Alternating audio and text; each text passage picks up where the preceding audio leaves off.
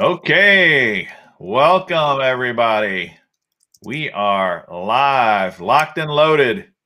The Mr. Bass and Get Your Fish On live podcast show. And Yes. right on. How's it going, Steve? How are you, man? I'm doing good. I was looking up something on the other screen over here. Yeah. Sorry. Yeah, I have a tendency to do that during the show as well. Yes. That's one of the beauties of looking at a computer screen while you're doing a show. Mm-hmm. It's super tempting to click away, especially on stuff we're talking about at the moment. Yeah. So this is going to be kind of a fun show tonight. We're going to we have a little powwow each week, a little prep meeting to talk about what we're going to do. And Steve suggested, why don't we do a beginner's show? And one of my questions was, well, what about the people who are not beginners on the show? And he brought up a really good point. One of the things about fishing that we all try to do as we get more and more involved in the fishing community is we try to share the love. One of the things that Steve says at the end of every show he does is take a kid fishing. Yes. And, that's a big deal. And so we know that we've got some expert fishermen that tune in and watch us. And so that's the beauty of a live stream. That's the beauty of chatting and commenting. Not only can Steve and I talk about what to do if you're a brand new fisherman, if you're a beginning bass fisherman, you want to learn how to fish, you can also share your tips, tricks, techniques, ideas tonight on the live stream.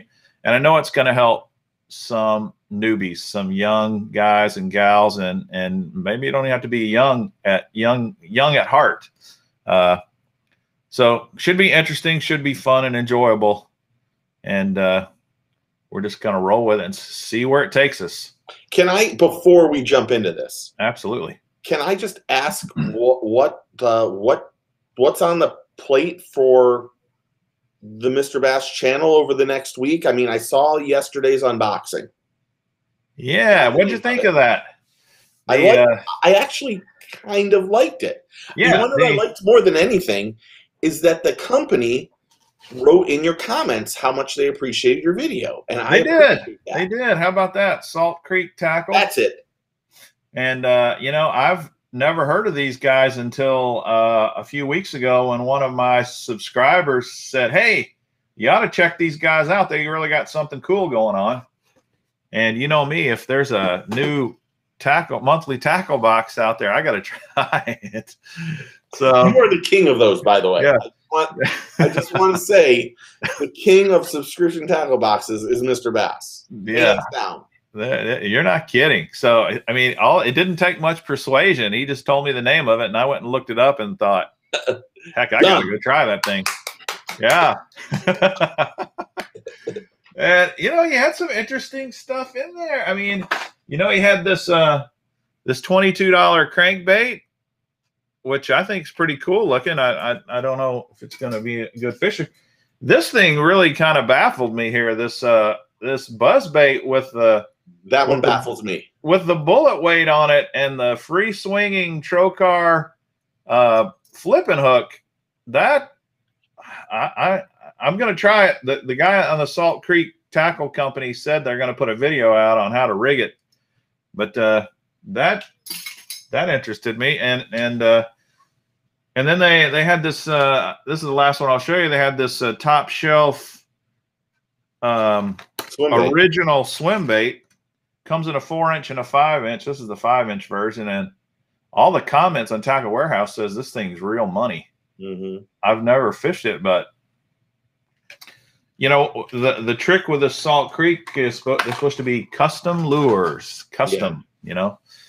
so not off the shelf, everyday assembly line tackle. So that did intrigue me because you and I both really like cool tackle. We like specialty tackle, and we like custom made tackle too. So interesting. That got a ton of comments on that video already. So yeah. I think it is interesting. It's $70 though. That's the killer.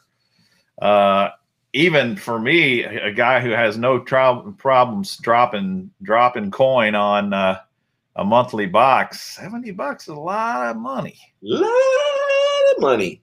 What'd you think about the sunscreen? I mean, okay, the sunscreen. Where is that sunscreen? Did they put it in as a part of the box, or was that like an added thing to say, you know, you should be using sunscreen? I don't know. This little thing costs $10 if you go to their website. It's a lot of money for sunscreen. It's pricey sunscreen for as small as it is, but it's supposed to be, I don't know. Even if I could use some sunscreen, I don't know if I'd look at it as a benefit in the box, unless it was just a total freebie, not included in my price.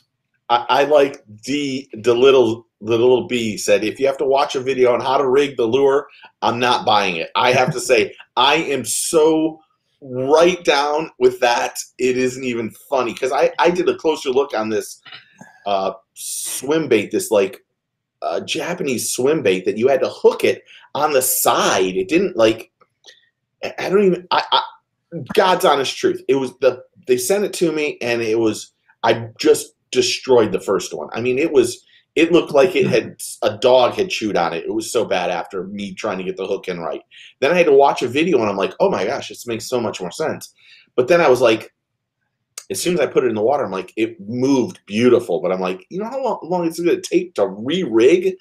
I'm not really sure if I want to do that. That reminds me of the very first time I ever threw a spook. And I just threw it out there and reeled it in. Just skipped across the water. I just reeled it in. I was like, huh, that's interesting. Wonder what you do with that. Well, you know what's funny is I did that several times, and I got bit on it. Then I thought, okay, this must be the way you work this lure. And it wasn't until somebody filled me in later. Yeah. No, that's not what you do with a spook, man. A spook here in Florida, if you go like saltwater fishing for trout and stuff, the Zara spook it's gold. I have one here. That's an amazing bait. I have this chug bug has caught me thousands of fish. Thousands. It is so beat up, it just looks like hell. Is that the Storm Lures chug bug? Yeah, Storm. This is this is one of the first ones. Yeah. And you can see all the scrapes. I lost the back hook to it. There's no back hook. So I just retired it. And it's funny because this one's like 20 some years old. The new ones don't work the same as as this one. Yeah, that's like the old wiggle warts. The old wiggle warts definitely fish different than the new ones. Yeah. Great bait. Okay, so I asked the question, what else is coming up on the channel for you this week? Well, let me answer Matthew here before I tell you that. He's asking if I ever tried that DRT Joker, and I just got that a month or so ago, Matthew, so I haven't thrown it yet. So I can't help you, buddy. But go watch the videos. There's a ton of people out there who swear by it. And there's a Japanese guy that just slays them on this in a video, and he's fishing from the bank. I'm amazed at these Japanese fishermen that will throw $200 lures from the bank. You know, I mean, not that DRT Joker's that much, but it's a very pricey lure. And that's just, boy, you're going to lose them throwing them on the bank like that. But anywho, all right, so what else is going on in the Mr. Bass channel? Well, I got another backpack review video coming out shortly. Nice. I've got I created a video this last week that where I used basically I did an entire tutorial on the bladed jig, and specifically the Thunder Cricket, because that's the bladed jig that comes in the Monster Bass boxes on a regular basis. So for Monster Bass, I created a video about that, went out and fished with it, and that is by far it's the best bladed jig out there that Strike King makes. You know, they used to do that Pure Poison. Do they still have the Pure Poison? I haven't seen that one. I don't know if they still have that, but their Thunder Cricket, you know, was kind of their we're going to compete with the Jackhammer product. And you know, you and I both like the Jackhammer better, but the Thunder Cricket is still can hold its own for sure. it just has the Thunder Cricket has just such a different sound underwater. Yeah. That's the biggest thing about that. I mean, I Yep. did a chatterbait video. One of the first videos I ever did was a chatterbait video, and I put like jackhammer, original chatterbait, the mealy, the Thunder Cricket, all 5 of them side by side in the video, so you could actually see how they work as they come up towards you, how they start up. And no question, that was the hardest video for me. It probably wouldn't take me as long now, but I spent physically months on that video. I think the only one I've done that, and I haven't even released it, the longest one I've worked on a frog video for 14 months now. Wow. To get different. I have something up here that I need to get rid of out of here and just move on. But there's something I've been trying to produce it's just hard for me to get it done. That's all. Well, you do get some good underwater video on some of your reviews as well, and I don't have that luxury. That's pretty sweet. One thing, talking about the spooks here, the little bee's asking if there's a technique to walking the dog or a frog from a kayak. And, you know, it's very hard to walk the dog in any kind of a boat that's at water level, especially if you're sitting. You got to be able to stand up. The only thing I would tell you to little bee on that is you can walk the dog with the spook with your rod tip straight up in the air instead of down. It takes quite a bit of practice to be able to do it good, but that's about the only way I think you could do it from a kayak without standing. And so when I'm walking the dog on my kayak, I'm standing, and then you can do it just fine. But if you don't have a stable enough kayak to stand up in, no way, that ain't gonna work. Yeah, it's just practice, really. It's like skipping a bait. There's a lot of people who would think they skip baits well, but if you don't go out and practice it constantly, then, or even just practice it, like I go to of all things, my neighbor will never watch this, so I have no problem admitting this right now. I skip into his drain pool on the side of his pool all the time, just to practice backhand, forehand, whatever it is. I mean, I don't want them to know about it, but I don't care if they'll never watch this. So I don't even think they know I have a fishing channel. That's how crazy these guys are. Well, your chatterbait comparison video was excellent. I really enjoyed watching it. Yeah, there was a lot of work in that one, man. There was a lot of work. Yeah. I have one for Stealth Blade for the jackhammer that I've been trying to finish up. So you can see the startup speeds and what the real big differences between those two baits are. And crazy enough, I think the Stealth Blade starts faster than the jackhammer, and that's crazy to me. Wow. Well, old Brett Height sure did a heck of a job selling it here on the last tournament. Yeah. You know, he just whacked him on that thing. Yeah, he that first day of the Major League Fishing, I think he had like 80 pounds with him. Yeah. I mean, flat. And to think that he was fishing like he killed, man. Yeah, he basically found a grassy spot that was kind of isolated, and he said the fish were just stacked up on that thing. And I have one of those spots out there. Yeah, that's fun stuff, isn't it? So that's pretty much what I got going on. What do you got? What do you got going on your channel? I don't even know where the folder is now. I had the folder open. I actually did I don't know if I'll upload it anytime soon, but I did a video over the weekend about subscription tackle boxes. Like, I have had a lot of emails lately about people saying, "Oh, I watched your subscription tackle box, and it helped me for my husband or my uncle or whoever it was." Yeah. And then I got another email the next day saying, "Thank goodness I watched it, because they were going to go and subscribe to Real Tackle Box." And I was like, "Oh my gosh, please don't do that. Please don't go do that. Don't go down that road. You'll lose money." And because that Real Tackle Box is really not, they haven't sent anybody any boxes. They keep collecting money and not doing it. And that hurts the industry. So I thought, I'm going to put that out right off the bat and then go from there. And then I actually put together like 3 or 4 trips of me going fishing with Topwater Johnny into one video. So there's a video of just me bass fishing. So that might be cool. One of those 2 is going to go up this weekend, I would imagine. I've got a lot of them. I've got a lot of stuff done, but I haven't. It's how it is. I do 3 videos a week, so yeah. I could do more, but I've got a lot of boxes coming in here in the next week or so, and I think I might do a comparison video of all of them. Yeah, that would be good. I'd like to watch that. And I got stuff this week. Chase Baits sent me literally. I've been throwing that Chase Baits. They call it the curly tail. It's a 4-inch grub. That's a pretty nice bait, man. The curly pretty bait. Sweet. Yeah, the curly bait. Is that it? Yeah, that one. Yeah, I've been putting that on the back of a chatterbait, man, and it's been slaying them. Look at this one. This one, I actually am looking forward. Let me take it out. I'm actually looking forward to this one. This one is supposed to be a swim bait. Holy cow, that was tough to open. But look at the tail on it. It has those. Oh yeah, it's like the squid. It's got like the squid tail on it. I don't know if you can see. Squid. See the texture in there. Yeah. So it's really. I really think it's going to move really well in the water. That's crazy. Is the key word to that whole sentence, though.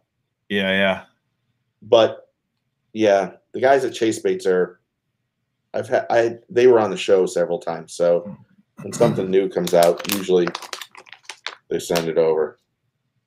So yeah, they sent. Oh god. So speaking of monthly tackle boxes, have you seen this competition that Mystery Tackle Box is doing with the what do they call that thing? It's let's see, I pulled it up because it's called, I think it's called On the Line or something. Become the next great influencer, and they've selected like, I don't know, 10 YouTubers or something, and they're all competing against each other. So this is crazy. Somebody asked me to do that. Somebody emailed me and said, Steve, you should make their video, do this, and go try out with Ketchco. Yeah. And I wrote down, I'm not joking, I wrote down all these ideas. They had a Google form you had to fill out and so forth. Well, I started filling it out, and I got to like, I don't even know what it was. And then I went, do I want to do this? And I stopped and never completed it, and just thought it's a great. I mean, I think they were giving away like $10,000 or $20,000, maybe it was something like that. Yeah, I don't know what they're giving away, but $10,000, and it's a cool thing, but it just, to be honest, I couldn't bring myself to even make the video that they wanted. Yeah, I just thought, Mystery Tackle Box has a decent box, but I don't want to have to something. That's the truth. Yeah. So. Yep. What? Who are the 10? Can you tell me who the 10 people are? Yeah, I can. Well, they actually, you wouldn't recognize them because they only give them their first name. Oh. Brandon, Colby, Jay, JJ, Marshall, Michael. Yeah. If you click on the individual person, then you can see their names. Like, I know this Michael guy. His channel's called Real Naughty Fishing, and he seems like a pretty good dude. Did any of them have like a really significant amount of subscribers? Oh, I haven't checked that. But what they do is they send them this big box, and it's got like 5 mystery tackle boxes in it. Okay. And then like each week they're going to do a challenge. So the first week they all open the box, and it's the same challenge, which is they have to go out and fish and film themselves trying to catch a fish on every lure in the box. That's the first challenge. Okay. I don't know what next week's challenge is going to be. So you can go on their site now and watch the videos of all these guys doing that challenge. And then you're supposed to vote. The viewers vote on who they like the best. Oh, okay. So that's how they're gonna select the person, I guess. Yeah, I wish all of them the best of luck. I mean, it's a great marketing opportunity, that's for sure. Did you know about it before that came out? I saw something. Either I did see something that says, "Hey, sign up to be the next Catch Co influencer." Yes, but I didn't really pay much attention to it other than that. Yeah, I don't know. I think someone sent me it. I don't know who sent it to me, to be honest. You know, I kind of, and maybe I'm wrong too, but I kind of have in my head kind of a stereotypical idea of the preferred Catch Co YouTuber, and it's more like a Guggen guy. And I'm not one of those. That's not me. I don't know how I could impress them just being me, you know? Yeah, that's, and I don't want to be something I'm not. Yeah, you don't want to be fake. Yeah. You don't want to use clickbait and all the other stuff that they do. I mean, Thomas and I watch this channel that's a car channel, and the amount of clickbait that this channel puts up, and they got like almost 3 million subscribers. Yeah. But the clickbait that they use, I mean, you'll go through the whole video and you'll be like, why would they even use this as a title? Yeah, they never even one time, and it irritates the crap out of me. I know unfortunately, that's what people click on. Like, you and I talked about it. Yeah. The amount of, like, I started doing these minute videos for shorts. My son watches these shorts nonstop. But the amount of traffic that comes off these shorts is unbelievable. I mean, it's unbelievable. But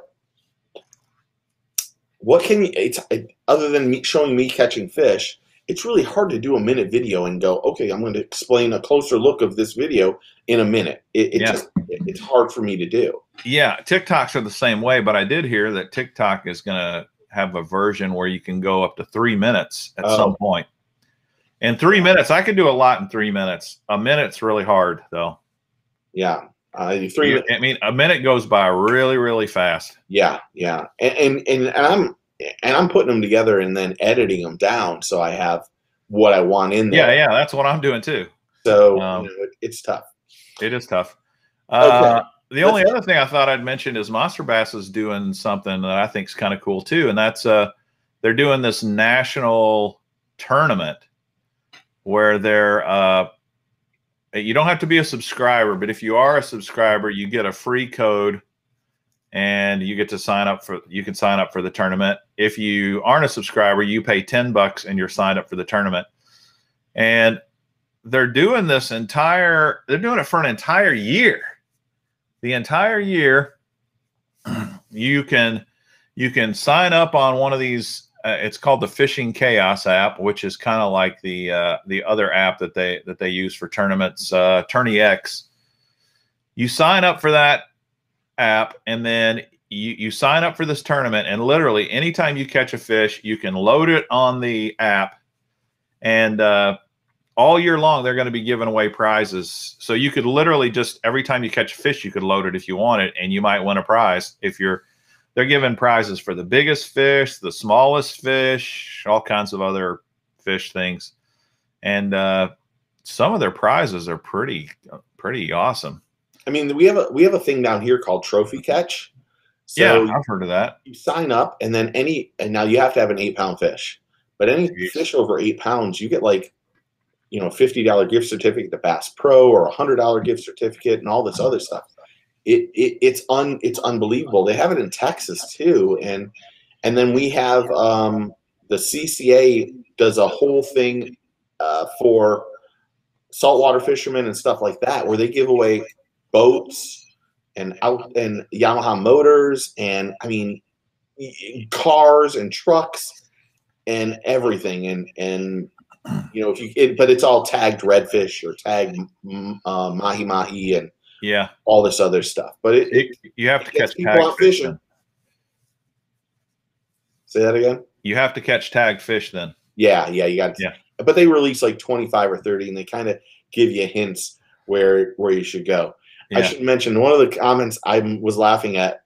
NRO, Tony said, "Can you imagine me saying anything in less than 3 minutes?" And I have to say, no, I can't imagine you doing it, Tony, at all in 3 minutes. But Tony has the best vernacular of all of us. That guy is crazy smart. So I watch his videos, and I'm always like, it would take me 3 minutes just to look up some of the shit he says. I got to look up words in the middle of his videos. I'm like, oh, what does this mean?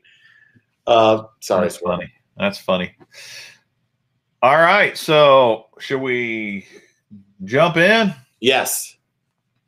Okay. I think the first question we ought to ask, although you could start with a lot of different things, but I started thinking to myself, a brand new fisherman, first day on the water, if he's not going to throw a night crawler, not going to throw a minnow, something live.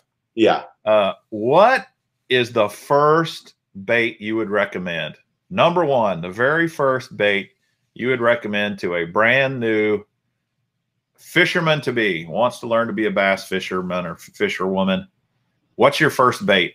I would actually say a spinnerbait. Spinnerbait.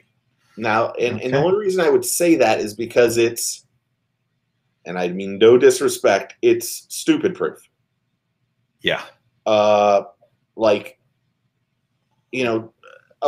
someone said, a plastic worm would probably be my second one. It'd be a really close second. The thing is, you want people, when people go fishing, when they get out there, and hopefully they know how to tie a proper knot to start off with. That would be really the first thing. Like, this is crazy. My dad and I guess I can consider him my step brother-in-law. I don't even know how he's related to me now that I think about it. They are going fishing. And my dad said, well, I went out and bought a great rod. And he's like, you need to bring over a reel for me. And I'm like, well, where did you get your rod first off? And he's like, well, I got it off Amazon. And I'm like, what? Uh-oh. What are you talking about? And he's like, well, I got it for $69. And I'm like, okay, gee, what is going on here? Do you not know what I do for a living? And then I brought him over a Shimano Sustain. This is real. Holy cow! So, oh my goodness, that's a waste, man. Giving a Sustain to someone. Okay, so to be brutally honest, it was the only reel I had that was brand new at the time. I got 2 new ones since then, but I'm sorry. But it was the only one I had that I had. But the first thing I said to him is, you need to learn how to tie a proper knot before you go do anything. And then he said, well, I think I can do all the stuff you do, obviously, which irritates the hell out of me. But I said to him, get yourself a couple spinnerbaits. If you guys are going bass fishing, make sure you can tie a thing on, because bass will eat a spinnerbait almost anywhere, any time of the year. In this case, we are having our bluegill spawn right now. I mean, physically right now. So I thought, if you're going to do it, a spinnerbait is not a bad option. Now, what would be your first suggestion? Okay, just FYI for any of you who don't know, Shimano Sustain spinning reel on Tackle Warehouse is $309. $309. We're talking entry level, brand new fisherman, and it was the only one I had, man. On his $69, you're already off the rails. On his $69 reel. You should have seen this piece of junk rod he had. And I can tell you right now, he was not getting a rod from me. If he would have asked, I would have given it to him. But he didn't. All right. Here is my first lure that I would recommend.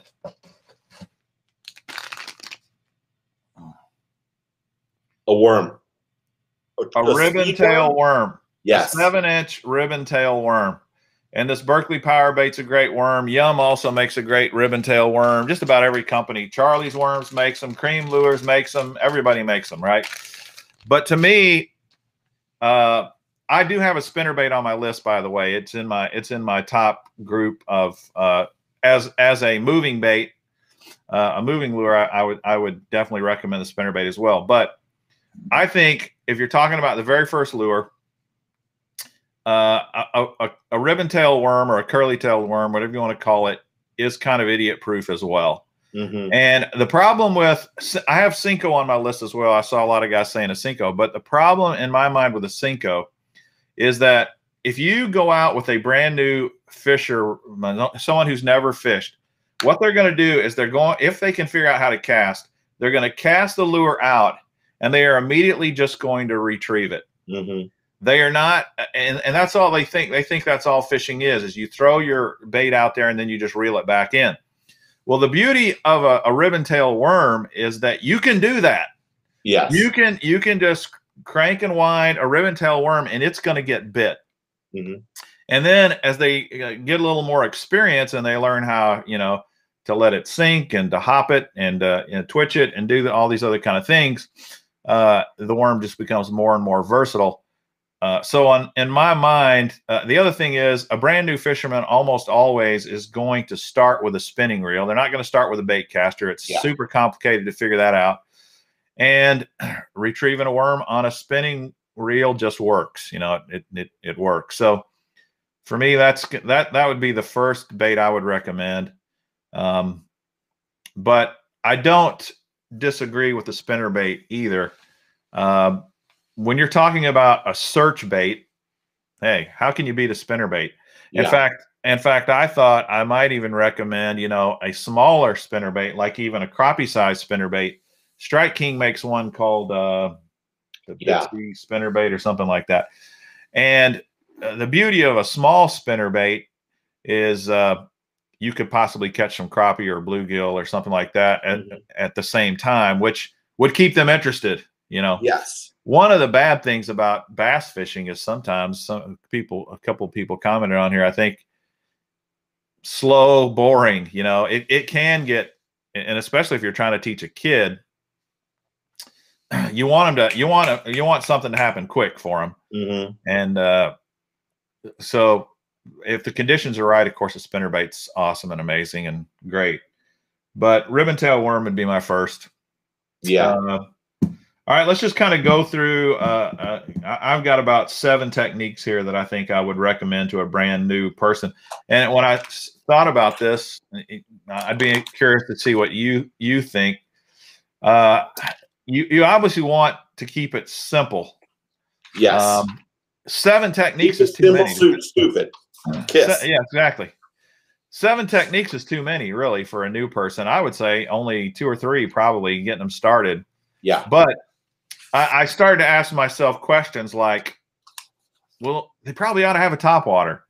Even though a topwater is not the first thing I'd recommend, there are times of the day when the only thing that's going to work is a topwater.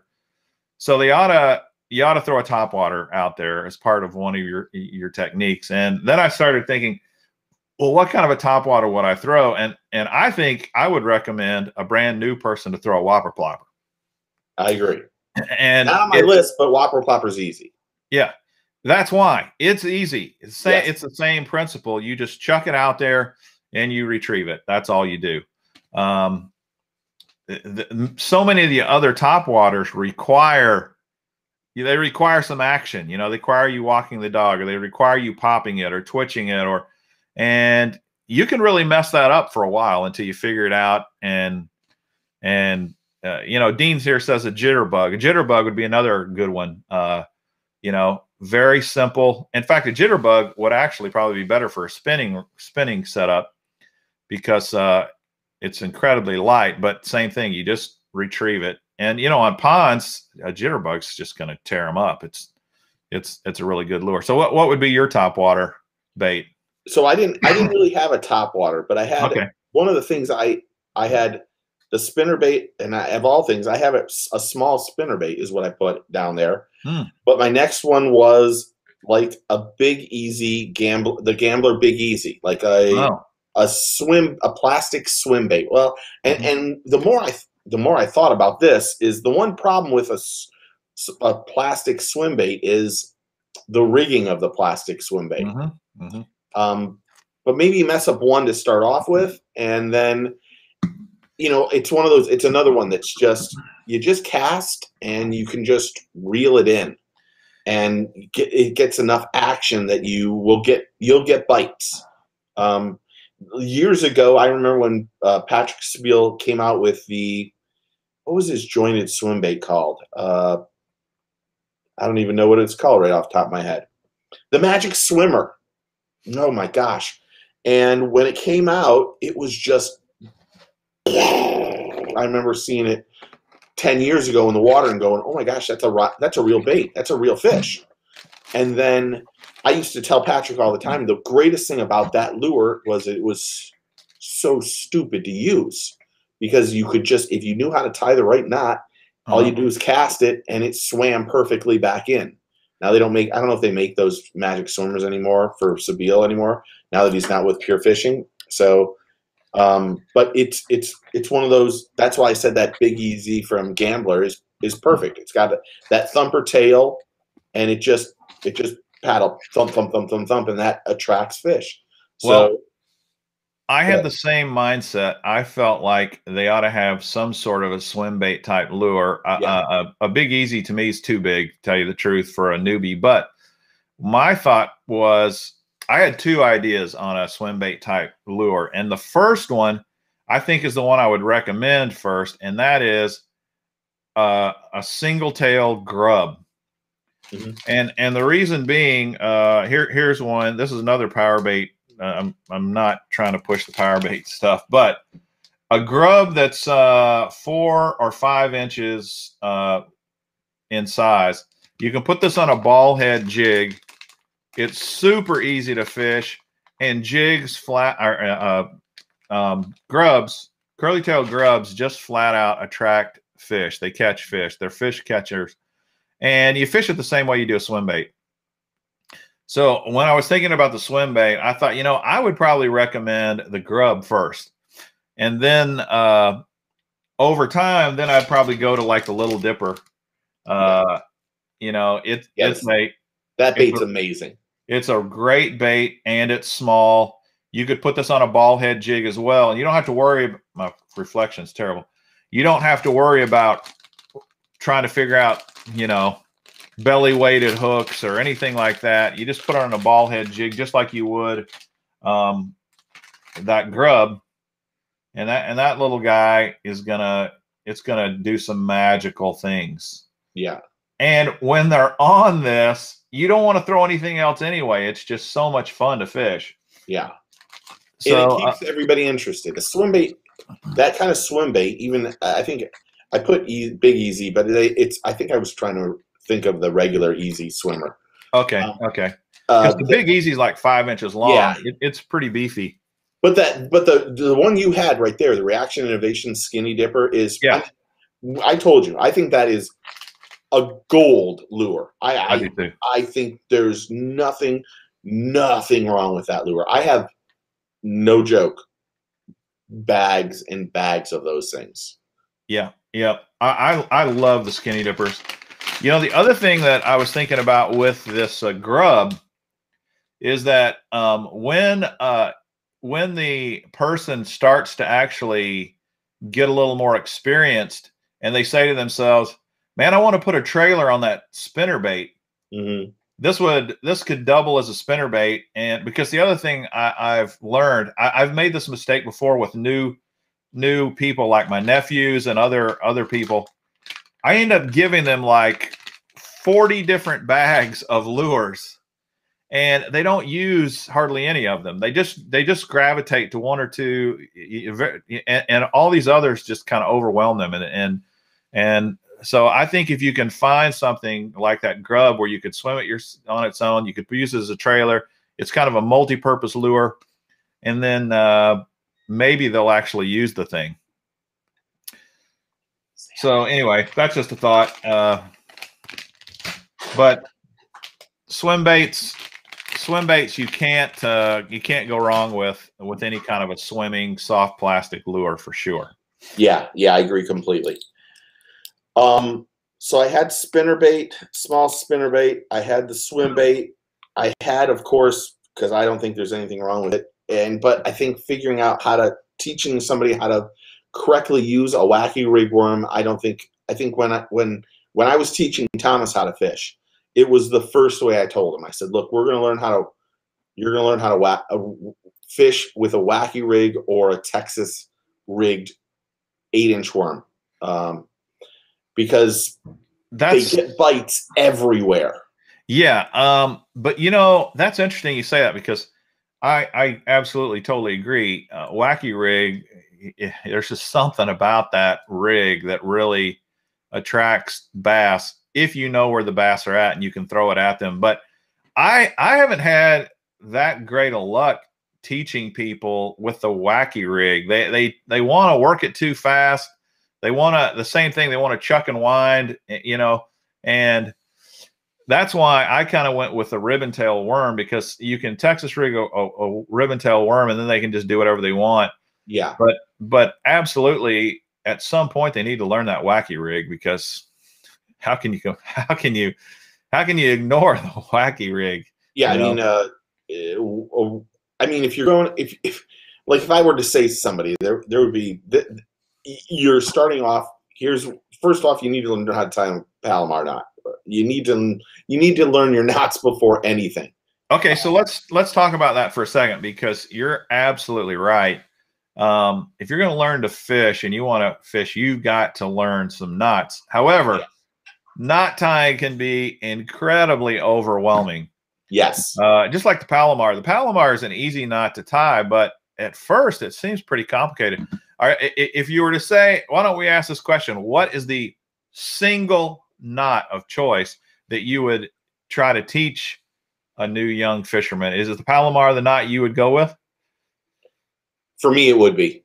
Now, okay. And now this is just for me. Like, in all the hundreds, I mean, I've probably interviewed 300 people, maybe even 400 or 500 people. All the people that that are always like way beyond exceptional. I'm talking that you might never know about this person: Andy Mill, the George Poveromos, these guys that are just unbelievable anglers. I mean, Lefty Cray, everybody. The one thing that most of these guys do better than all of us is they are meticulous about the knot they tie. Yep, absolutely. And I'm not joking. They're meticulous. If they think that and I'm this way too. Like Mike, my buddy Mike, that owns Tackle Webs. Every time I go fishing with him, if I bring him a pole, the first thing he does, he cuts my knot free and ties his own knot. Because he's like, it's not that I don't trust your knot, but I know how to do it. I know what I want to do, and I want to do this my way. So even I do. Like, before I go fishing, if I don't think I have my Palomar knot correct, I cut it off and retie. Yeah, I think the thing with a Palomar knot is you can tie it correctly and still be wrong. Yes. And it will fail on you. And that's why I probably would not recommend the Palomar to a brand new person. It looks like most people in the comments are saying the improved clinch knot, the improved clinch knot. Yeah. And that's not a bad one at all either. My personal choice is the uni knot. I just think the uni knot is super easy to tie, and it's really hard to mess it up, and it rarely fails. But the Palomar knot is actually an incredibly strong knot if you tie it correctly. But the chat group here probably has the right idea. That the improved clinch knot, if you're just looking for one basic simple knot, yeah, for a kid to learn, that's simplicity probably has a lot to do with it. But I think at some point in time, when you get past that and you start to become a little bit more experienced angler, you need to tie the knots that you're comfortable with and that that work. Like, if I were to do, like, I got this new frog. I don't even know what it's called. It came in today. It's from Prototype Lures. I don't know anything about these guys. It's called the Smasher Frog. Now, I wouldn't technically use a Palomar knot to tie this on.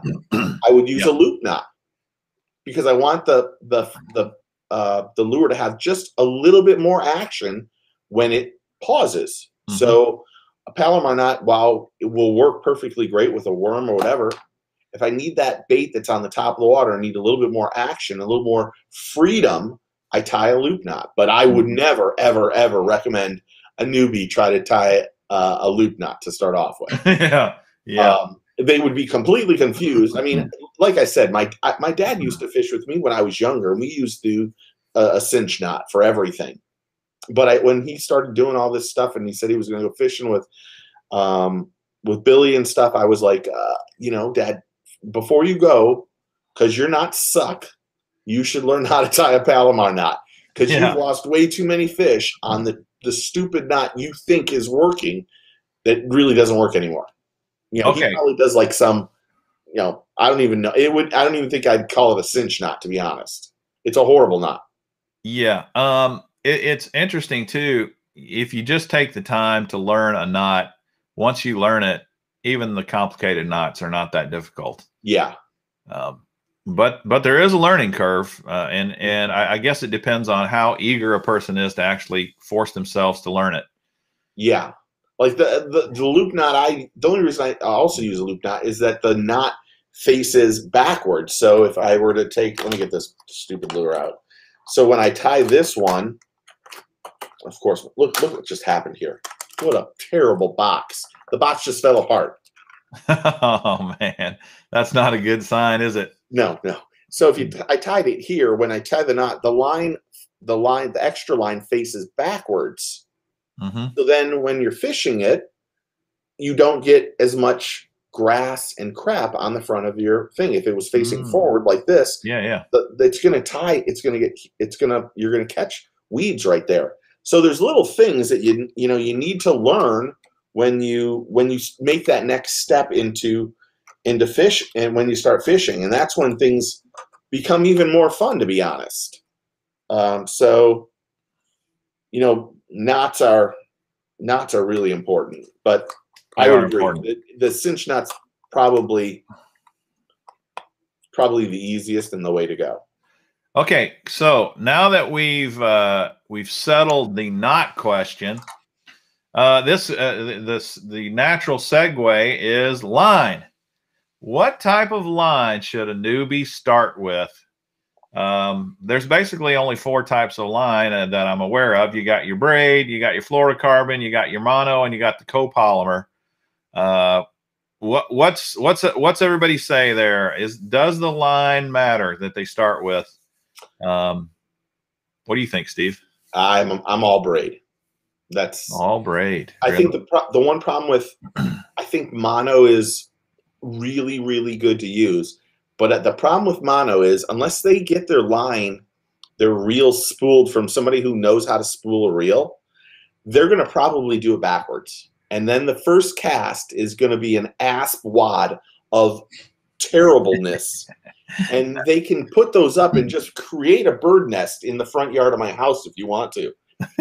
So even if you're not in a bait caster, if you tie that mono in, because it has so much memory, that's the one thing that I don't like about mono. But like you're definitely going to get a lot of line twist. Yes, line twists make me crazy, and especially down here for us, braid is just more for me.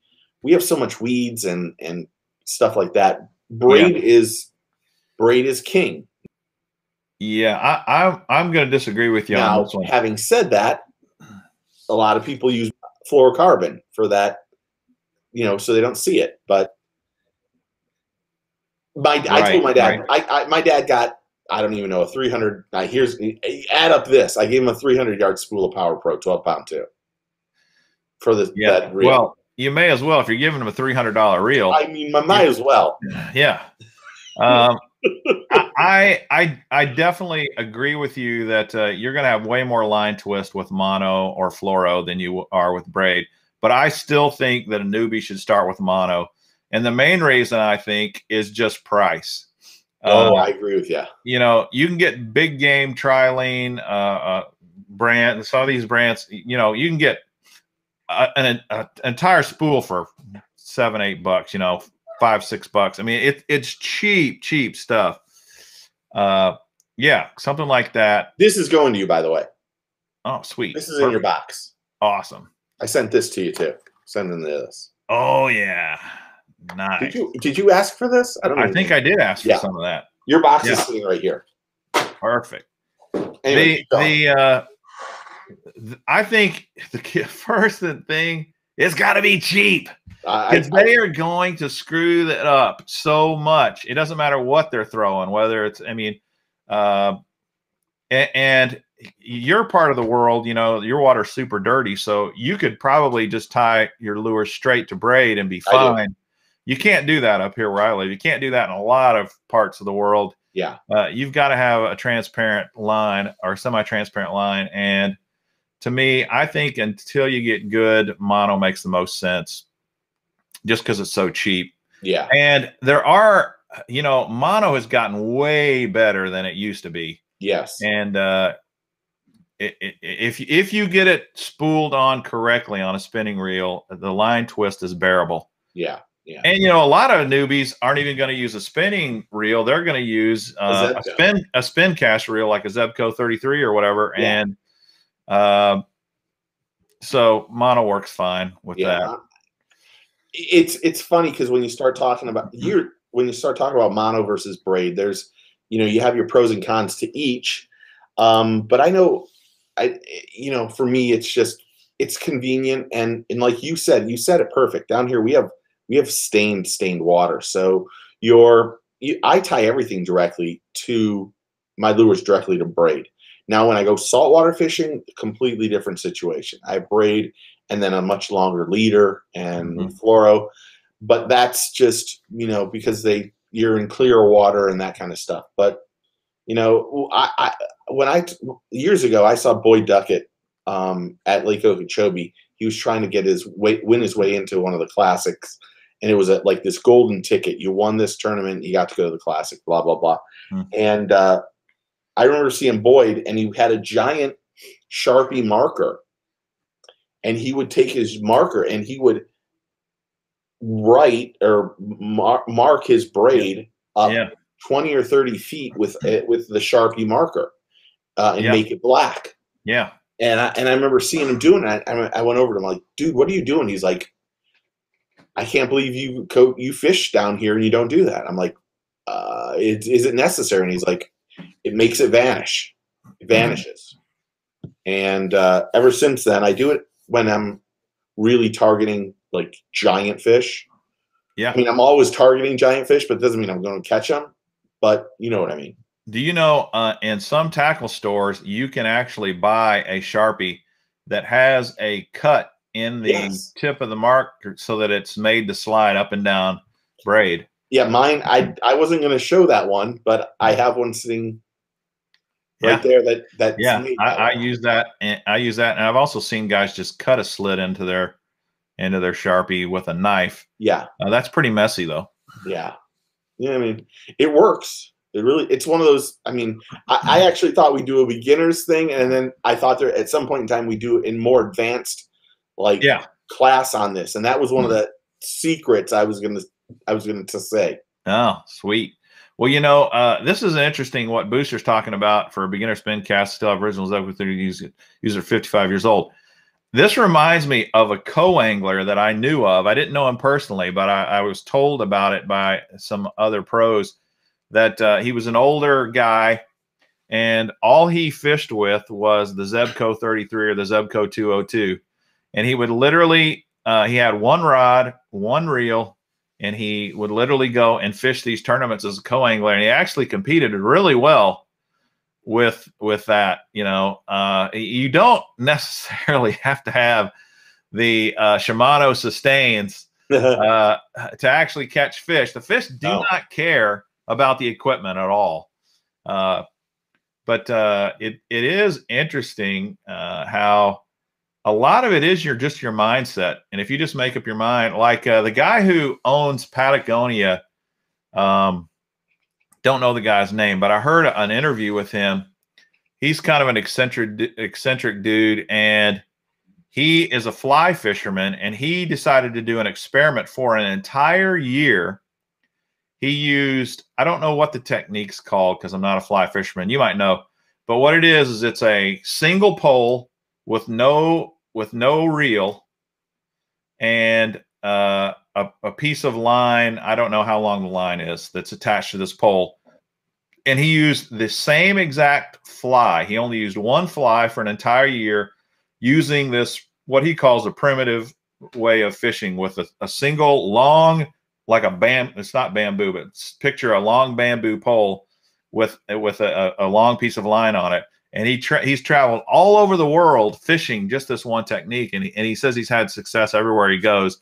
And he's really, he says it's forced him to be a much better fisherman because he has no other options. This is the only option he has to fish with. And it's been like this year-long experiment for him.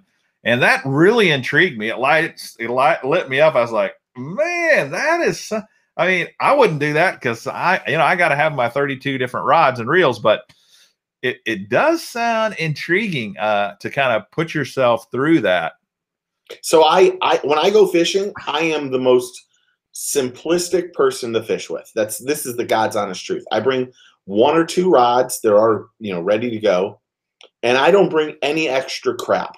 I make up my mind the night before. Here's how I'm going to fish tomorrow. Here's the game plan, and I try not to steer away from it. If I put on a Buka baby bull shad that we both agree on, or if I put on a chatterbait, whatever, that's what I'm using. I don't need to have all 25 rods that I have. I probably don't have 25 rods, but I probably have 15 rods. I don't bring all those with me because I think you can catch fish any way you want to catch fish. Yeah. But when you start overthinking how to fish, that's when you start making mistakes and you don't become confident in what you're doing. You're constantly changing. Like I hate to say this, but like in the video that I'm going to post about me fishing, I talk about how when I go down the bank this way, I'm going to fish one way all the way down. I'm going to use a stealth blade. And when I get all the way at the end of the corner, I'm going to switch and go all the way back with a worm. And either I'm going to catch fish using the jackhammer or the stealth blade on the way out, or I know I'm going to catch fish once I make that turn and start fishing with the worm. And the only thing that I put in my pockets, I put a pair of pliers and 2 or 3 extra wacky rigged worms that are ready to go, and that's it. And I don't change, but I know everyone, like you see all these pros, they got 30 rods on the front of their boat. There's when you're fishing for $100,000, if the fish bites or isn't biting one thing, and you need to be prepared. But us normal average Joe anglers, sometimes we get convoluted with all that stuff and all the new fancy crazy stuff. Yep. As I do jazz hands, and you sometimes you overthink the fishing process, and it hurts you, in my opinion. No doubt. I think that's very, very true.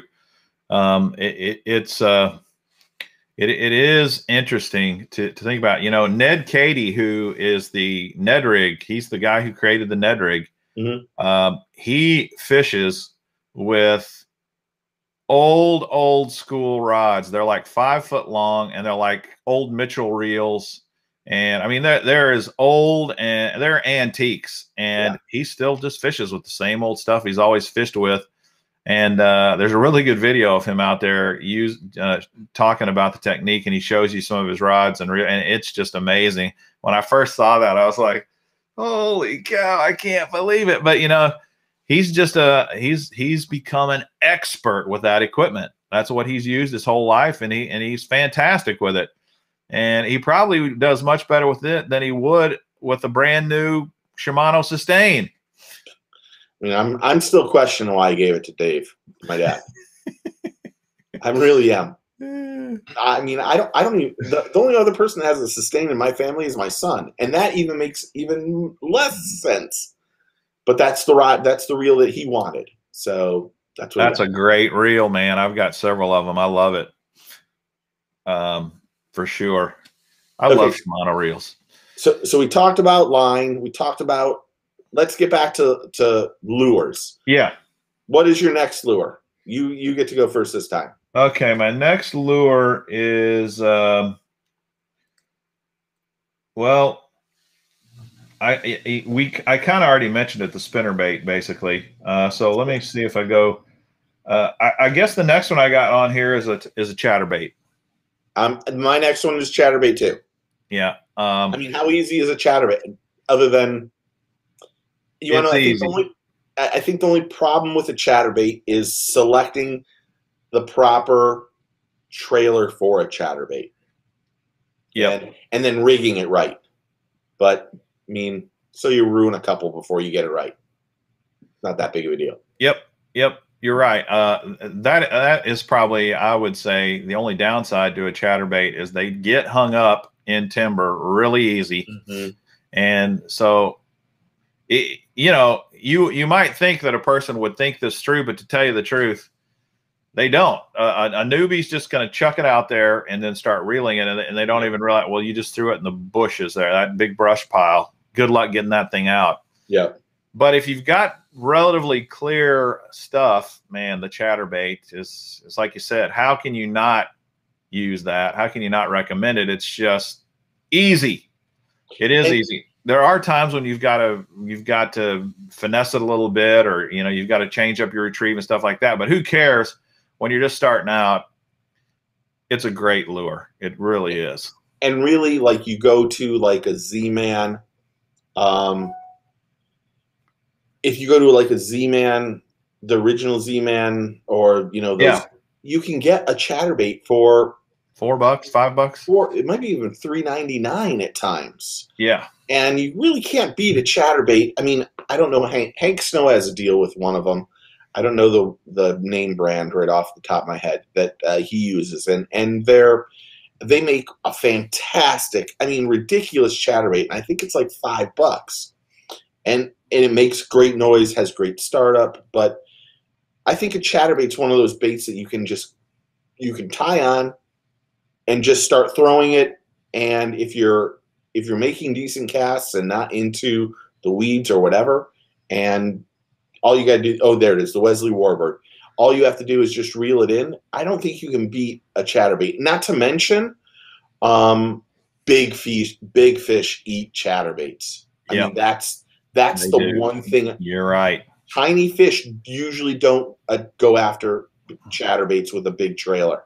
They just don't. So even though you're using a bigger bait, and you're getting maybe less strikes, when you get a strike on a chatterbait, it's generally a great bite.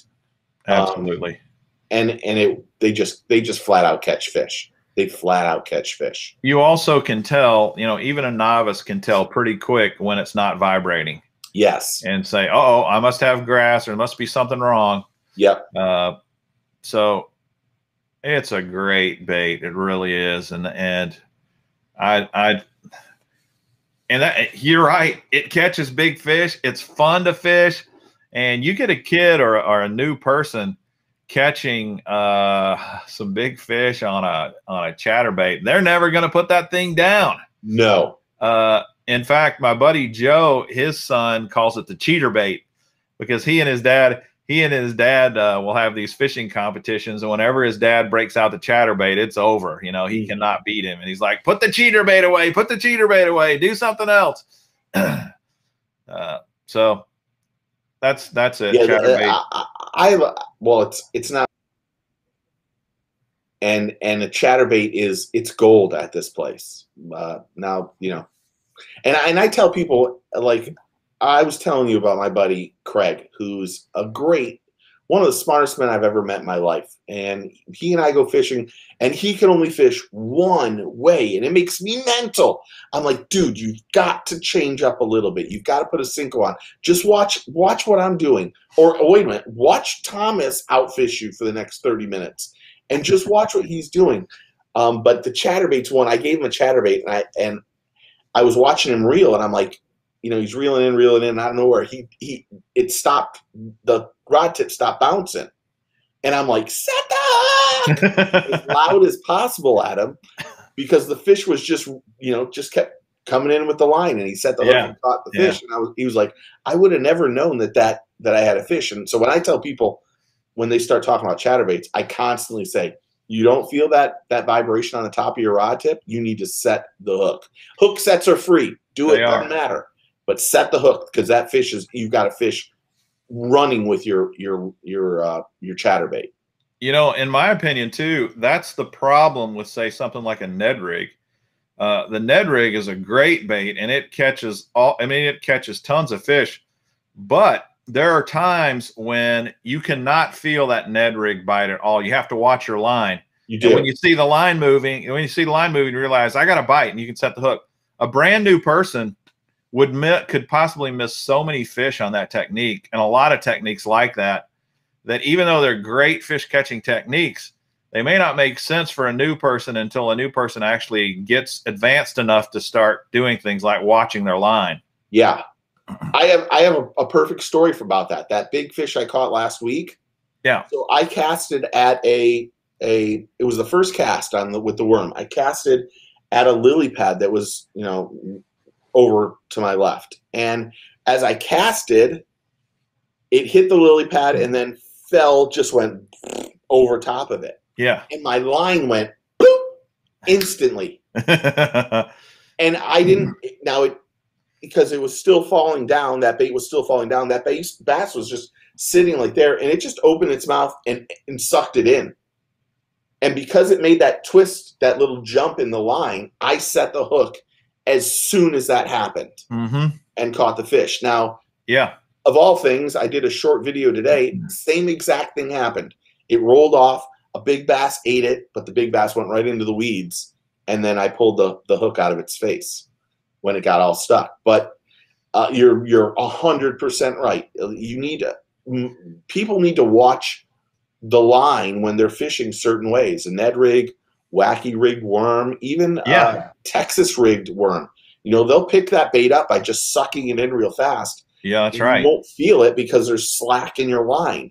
So watching your line is very important, because it's just that little, like this, that might happen. And I've done it. I've done it. I talk about it in a upcoming video. I casted at this one spot, and I took my eyes off my bait, and I was looking around because I thought I saw a bear. This is God's honest truth. So I'm like, In Florida?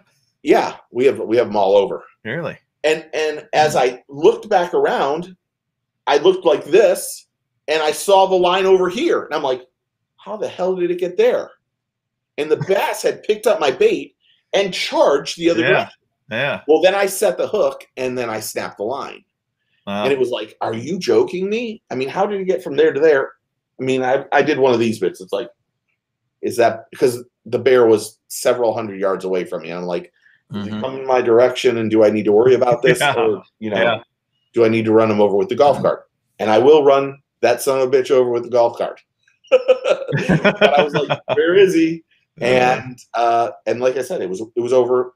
It was 90 degrees from me. I'm like, how the hell did that happen?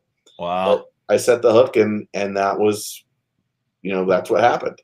Okay, what's the answer to this question, Steve? Is a trailer on a chatterbait almost mandatory? So I think, in my opinion, if you're using a jackhammer, it's mandatory. If you're using a stealth blade, it's mandatory too. I think if you're using the original chatterbaits and stuff like that, you can get away with not having a trailer. If I'm using a chatterbait, it doesn't matter what chatterbait, I'm putting on a trailer 100% of the time. It's just that if you can get a grub tail or the blade aid from Smash Tech, it adds that little bit more drag that makes the bait work and hunt better. Yeah. So in my opinion, I don't throw a chatterbait without one. When you see I should mention, when you see my closer look videos, there's times I don't put a trailer on it, but I'm usually just going to the spring, and I'm really not fishing. I'm just trying to get the action of the lure. But you'll notice, like, the jackhammer without a trailer acts completely different than with a trailer on it. Like a jackhammer will go like this and then dart from one side to the other and then get back in line. And when it has a trailer on it, it runs just dead true. So, I mean, I agree with you. I think a trailer's critical. I would never throw a chatterbait without a trailer. I will throw a spinnerbait without a trailer. Yeah, I will too. But not a chatterbait. Now, here's something else he says here that I think is important for a newbie to think about as well as anybody else. He says, I also have the jackhammer I need to use, scared to lose it. All right. One, there's no point in having a lure that you're not going to throw, because of fear of losing it. I understand when you got a pricey lure, it's worrisome but come on. That's what it's all about, and kind of like Texas Huntsman says here, watch the pros, they throw it into the junk. You're going to have to throw that thing in places where there's always a risk of losing it. And go ahead. I was just going to say, and when you do, you do. It's just, it's part of fishing. And when you're new, you're going to lose them a whole lot more too. So never buy just one bait. I guess you could buy one as an experiment. Yeah. But if like you and I, we love chatterbaits. We're going to throw chatterbaits. We know chatterbaits work. I'm never coming to the lake with just one because you're going to lose them. It's inevitable. It's part of fishing. And hey, that's how we keep our tackle companies in business anyway. I agree completely. I have this theory. If you're scared to throw it, you shouldn't own it. Because if you're scared to throw it, you're not going to cast it where it needs to go. You're not going to skip it where it needs to be skipped. That kind of stuff. If you're that worried about it, then use something else because you're not going to fish it the way it should be fished. Right. And I mean, I'll be honest. I have lost probably more jackhammers than the average person. That's the God's honest truth. I've lost them off big fish. I've lost them off of, the truth be told, I've lost them on the 3 Christmas trees I put in a certain pond. Yeah. That I think are deeper, that I'm going to run over top of them and then end up snagging them and then it breaking. I don't want to say that too loud, but I got a stealth blade months and months before they were released. I got one and I lost it the same day that I got it. And I was horrified. And truth be told, I was afraid to tell Joey from Z-Man that I lost it. I really was. I was like, I don't know what I'm going to do. I didn't take any pictures of it, but I slayed them that day, but it got caught in my Christmas tree. And, Now, one strategy that you can use if you're trying to save money. Let's say you've got one jackhammer. We'll buy 3 or 4 regular $4 chatterbaits. Yep. And go out to the lake and mix it up. And then you decrease the odds of losing that one jackhammer. So maybe you have 2 rods, one with a jackhammer, one with a cheap chatterbait, and you cast 10 times with the jackhammer, 20 times with the chatterbait. And then out of the 30 casts, only 30% of your casts are you're possibly going to lose the expensive lure. That's an idea. But yeah. The other thing is, maybe I think a chatterbait's a must.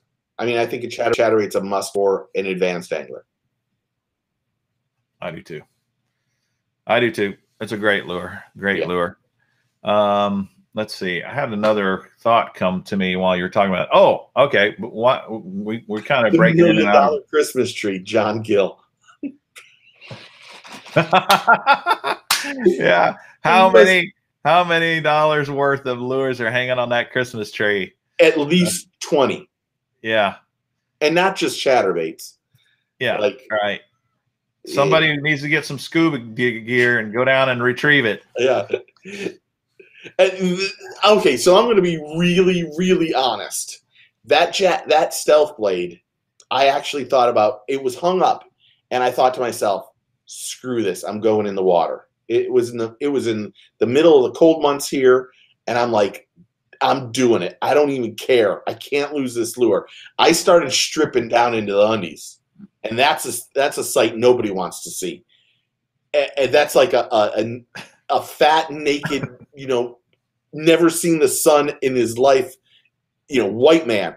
And Yeah. and I thought, I'm going in that water and going after it. And then I pulled it tight, and then out of nowhere, I actually thought I got it through, and I'm like, oh, I got all happy, and then I'm like, oh no, and I'm like, why did I put those Christmas trees there? But I mean, I've caught some giants off those Christmas trees. So what you need is a buddy like my buddy Rob. I don't get Rob to go out with me very often because he lives 2 hours away. But Rob is one of these guys who no holds barred, does not care at all. And if I get a lure hung up, he'll jump in, swim out there, retrieve it for me, and then bring it back. That's the kind of fishing buddy you need. Rob, I just hung up my jackhammer. He's in. Yeah. He'll dive in and go get it for you.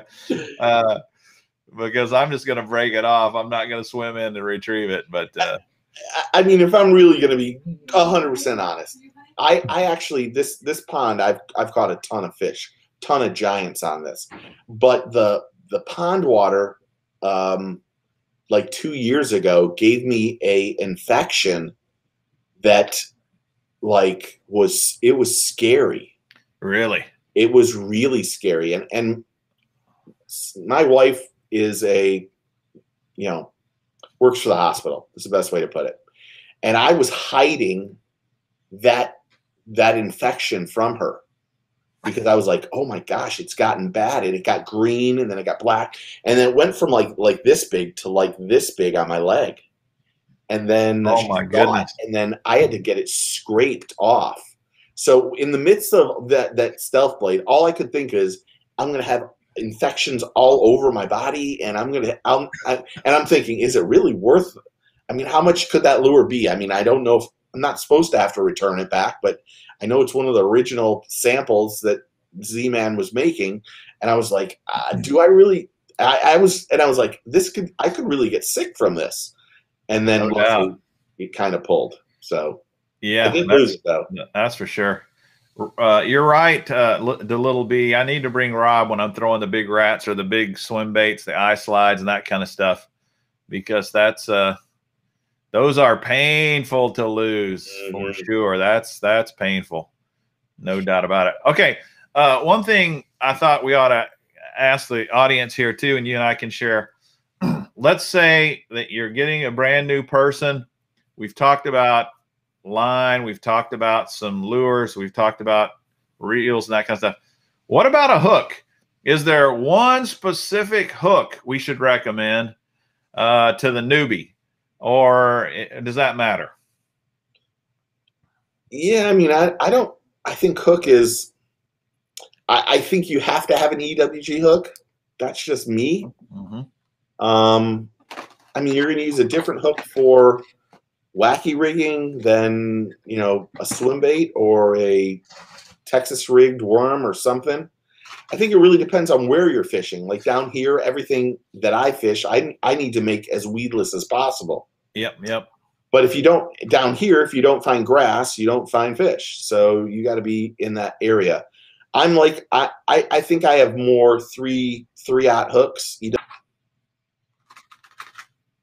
EWGs, than anything. Yeah. I mean, I usually call, I need this. Is there any way you can send me, some 3 and 4/0 EWG Daiichi bleeding bait hooks? And then the next day, I've got 50 pounds of hooks on my front door. Wow. I wish I had a friend like that. Yeah, Ron's the physical greatest. I mean, Trocar, those are insane sharp hooks. This is a 3/0 EWG. That's the one I pulled off the shelf. Steve hates Daiichi. Michael. EWG 3/0 is probably what I would recommend. But I agree with Herb here. You probably need about 3 different hooks. You need an EWG, a straight shank, and a wacky style octopus type hook.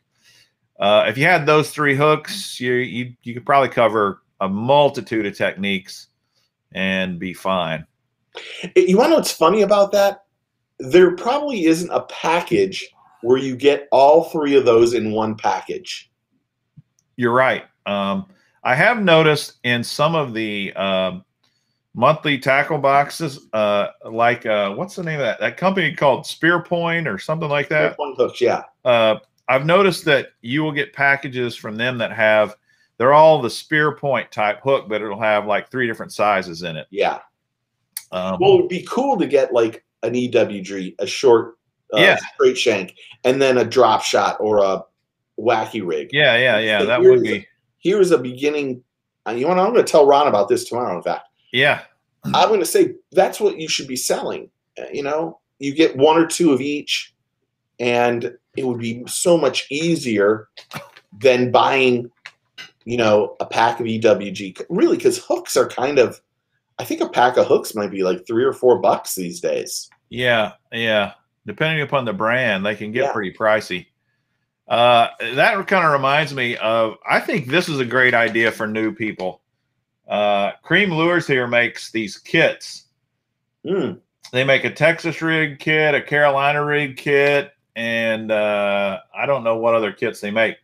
But this is really clever. This thing is not very expensive. I think it's under $10 for this kit. I think it's $7 or $8. But Texas rig kit, and it comes with all the lures you need, plus the hooks, plus the weights. I mean, they're not tungsten weights, obviously.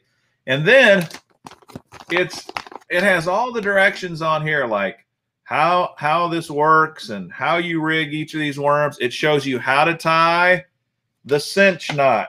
Okay. Nice. It tells you, it gives you a lizard. It gives you some lizards, some ribbon tail worms, some brush hogs. And then it even has other information. Basically, in this one little package, everything you need to know. The only thing it doesn't have is a rod and a reel. And to me, this is a great idea. And I don't know if these things sell very well or not. But if you're brand new and you could just go in the store and pick this one thing up, I mean, you'd be set. You could fish out of this one little package here for probably a few weeks. It's really, really ingenious. And you know, there's other kits out there, like I got another one around here from Yum, kind of like the Yum bass fishing kit you can buy at Walmart for, I don't know, $10 or $12, and same sort of thing. It doesn't have a lot of teaching in there as far as how to do things, but it does give you everything you would need to know, and that's probably a good way for someone to start. Can I ask you a question? When you buy a pack of, wish I had it here. When you buy like a soft plastic bait and then you get it to your house and it says recommended hook is six-aught beast hook. Yeah, Berkeley does that on most of their packaging. Does that not make you mentally? That makes me mentally crazy. Because I'm like, why do I have to go buy? Like the beast hooks are like $8.49, $8.50. Yeah. I think I might have spent $11 on 3 hooks. I spent $12 on the baits, and then I'd spend another $11 on the hooks. I'm like, it makes me crazy. Yeah, crazy. Yeah. So what he's talking about here, if you've never seen this, like, see this here, it shows you right here that for these grubs, they recommend a jig head, 1/8 ounce to 8 1/2 ounce. Well, that in of itself, I think is actually a good idea, because if you've never fished a grub, you're going to do it wrong. And that's what you need. You need some sort of a ball head jig, you know, to fish a grub. But I do get your point. You know, the owner beast hook is, you know, those each hook's like $1 each or something crazy.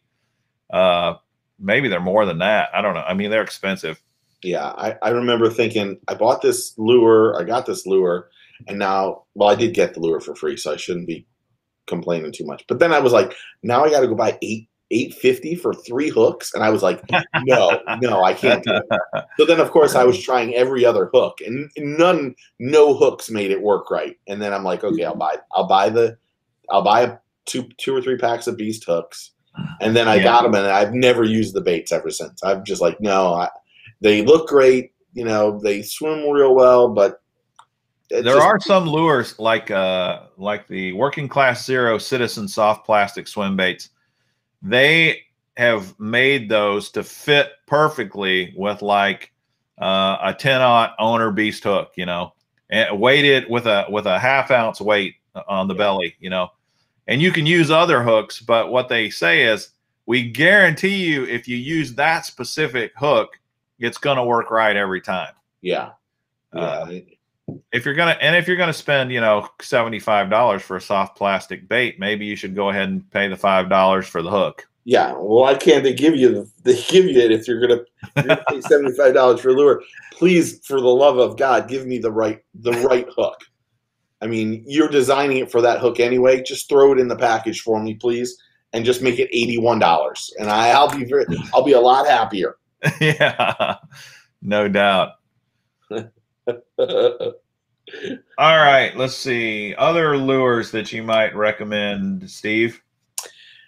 So we talked about wacky rig worm. We talked about the swim bait. We talked about the chatterbait, the spinner bait. My last one was, to make it as easy as possible, a jointed hard plastic swim bait, like the Buka Baby Bullshad or something that way. Okay. Something that will mimic a bluegill or mimic something, and all you got to do is cast it and just hopefully not swim it too deep and catch weeds.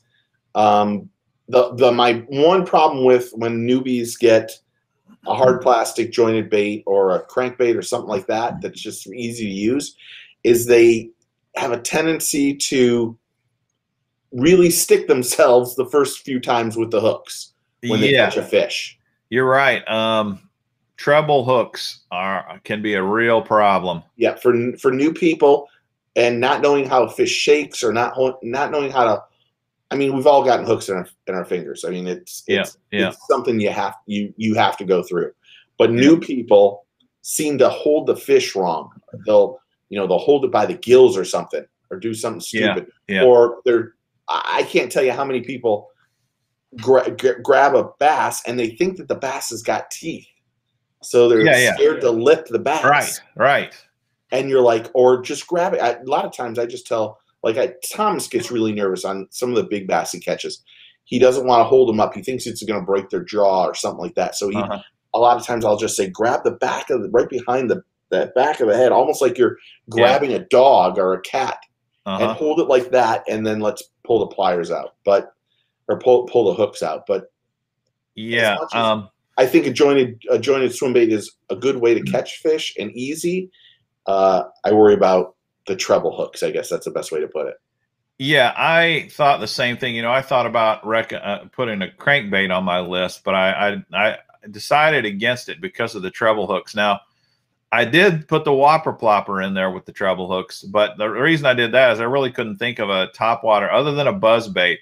And I did think, the buzz bait is an easy to fish topwater bait as well, as long as soon as you cast it, you are smart enough and you can pick up quick enough that I got to hold my rod tip up and I got to retrieve fast enough that this lure doesn't sink and then it makes the correct action. That's not that hard to figure out though. And really topwater wise, a buzzbait might even be smarter than the whopper plopper. Although I do like Dean's suggestion of the jitterbug. The jitterbug, of course, has treble hooks, but they're small treble hooks, and they're not terrible to get out of a fish's mouth. Yeah, I think the problem with a buzzbait is, like you said, most people don't know how to use a buzzbait properly. I'm not saying anybody who's on this that watches our stuff probably doesn't know. Well, I fished with a guy that used it in open water, and I kept telling him, I'm not sure I would use that in open water. Not that you can't catch fish with it, a buzzbait in open water, but a buzzbait really is much better when you're in lily pads and that kind of stuff, because it will go right over and through a lily pad without getting stuck in it, and that's where those ones work really well. Just like because I thought about putting a frog on the list, but the problem with a frog is that you really need to know the cadence of what you're doing when you cast that. Yeah, that you bait. do. And I think a newbie would not have a lot of luck with a frog, to tell you the truth. Yeah, and not to mention, most people don't. In most cases, most frogs need to be, when you get that bite, you need to stop for a second and like count to 3 before setting that hook. Yep.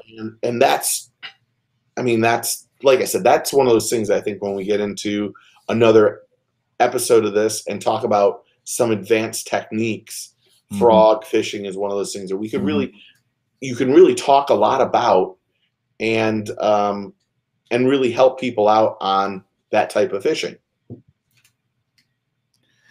Well, I don't disagree with you at all.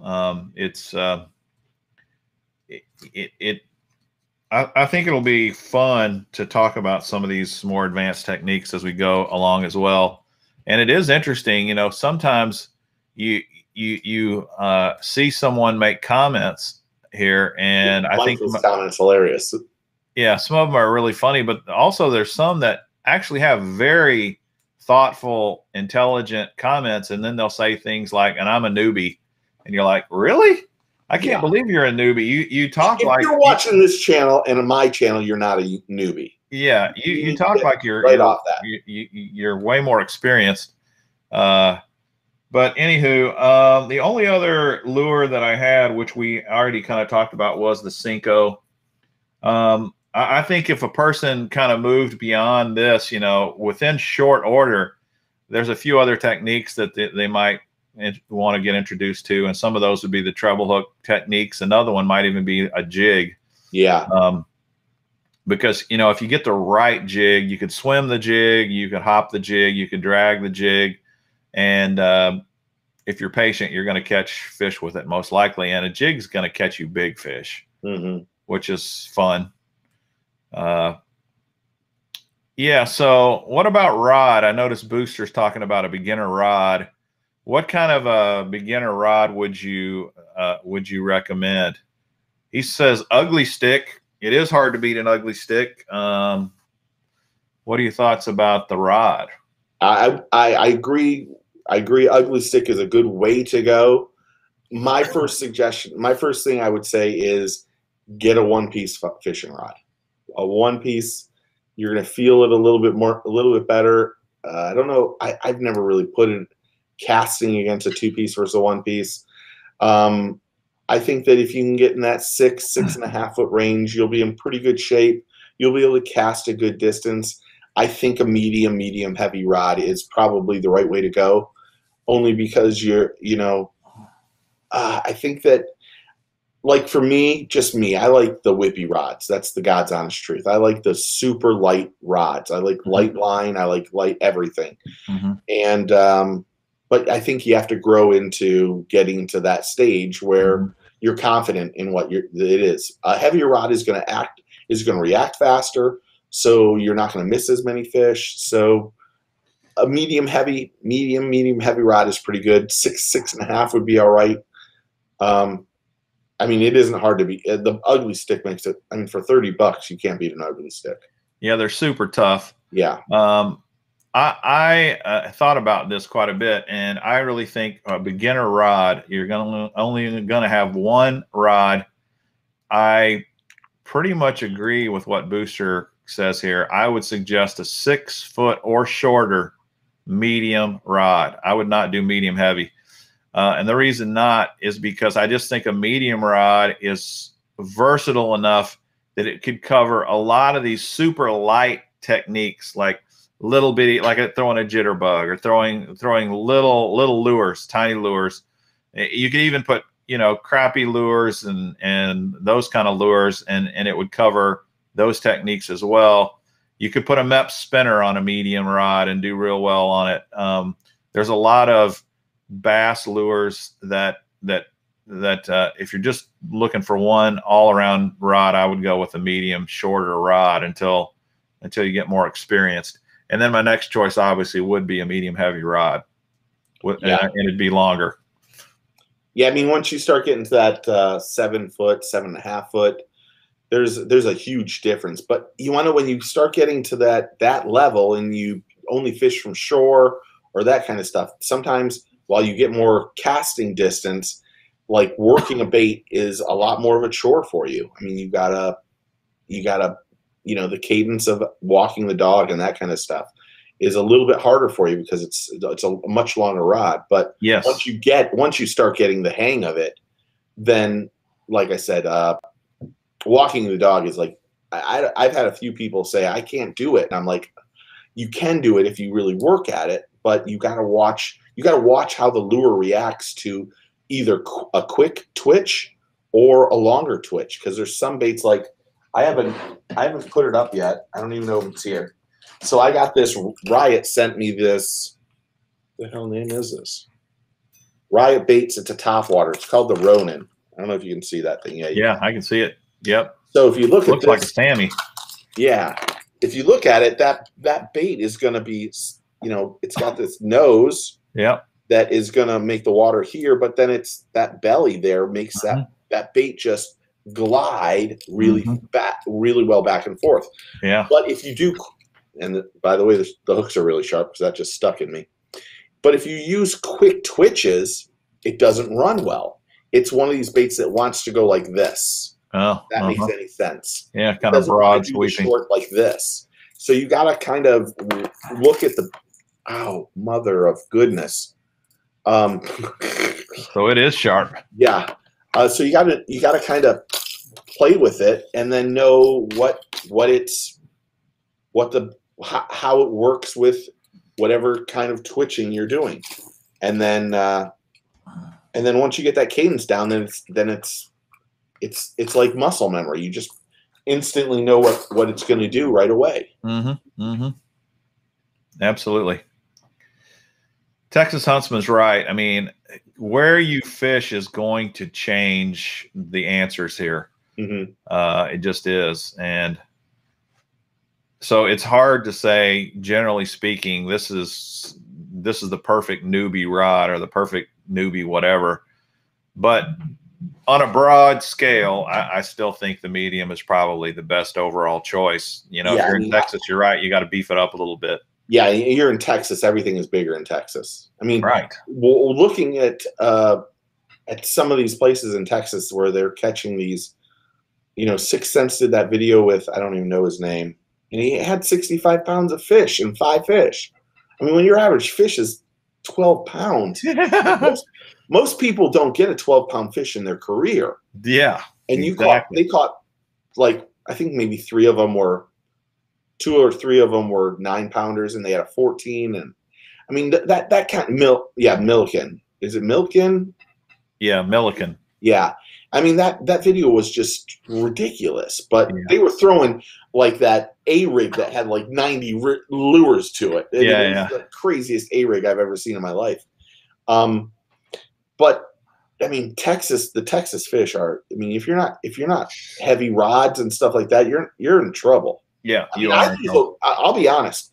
I've had to switch from my medium light rods to a faster rod over the last couple months because I was losing too many fish. I was when you have those soft tip rods, you need to penetrate that fish's mouth, and it wasn't. I wasn't able to do it. That's the truth. So that's when I went back my Karma rods that I got, I don't even know how many years ago.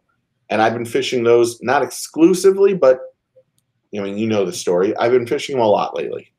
Yeah. It's interesting because we don't even get into conversations like the tip of the rod and the taper and all those kind of things, but that stuff really matters. Yeah. When you're talking about, it's oftentimes the difference between landing most of your fish and not landing your fish.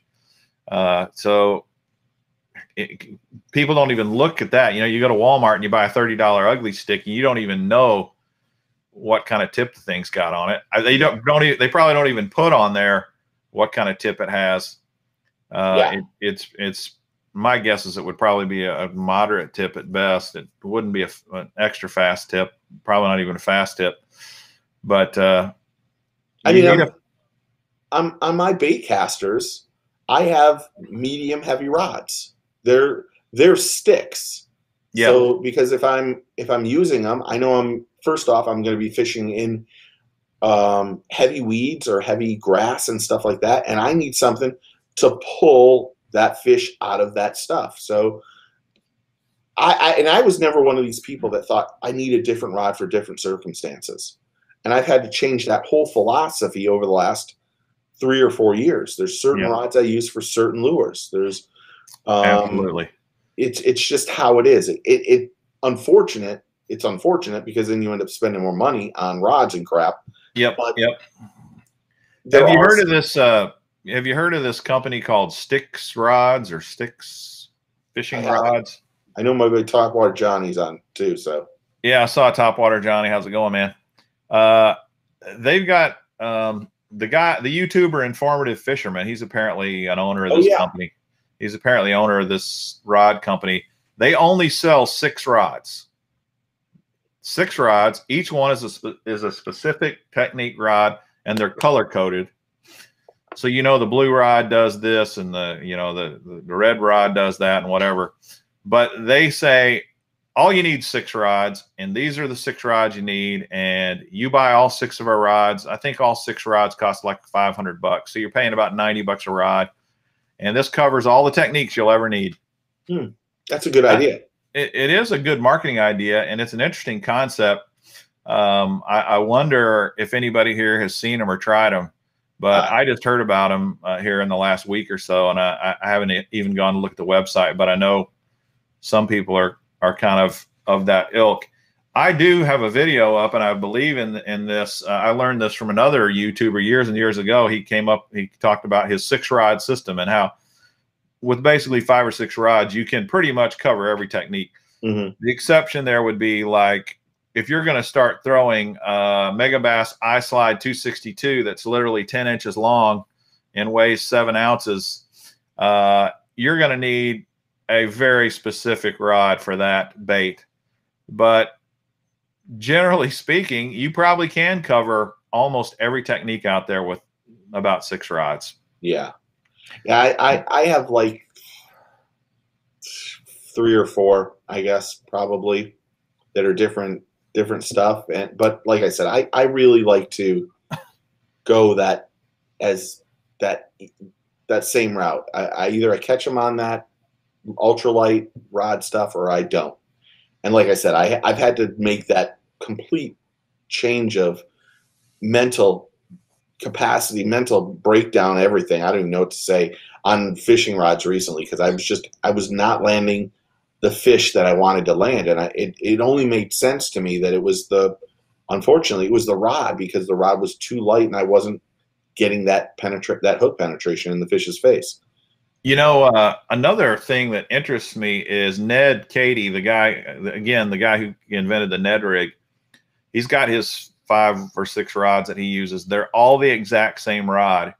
And what he's done is he has pretty much spent years and years only fishing finesse. He is a finesse fisherman through and through. He does not power fish. He does not, he doesn't even mess with those techniques. His goal is he wants to catch as many fish as possible. He believes that finesse fishing is the way you catch as many fish as possible. And he's going to go out and throw a Ned rig. He's going to do that every single time, every day, no matter what the conditions are.